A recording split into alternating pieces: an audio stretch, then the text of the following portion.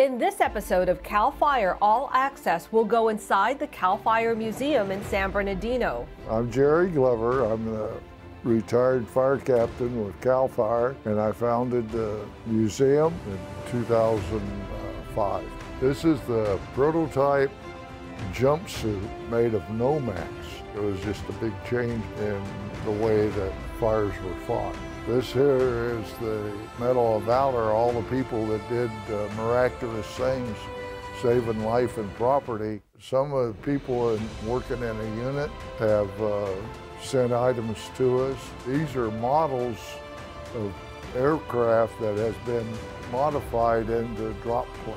I've got individuals who have retired that are cleaning out their garages.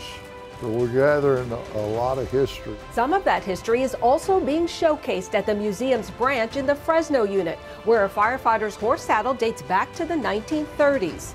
The history of CAL FIRE is so important to the taxpayers and the people of California.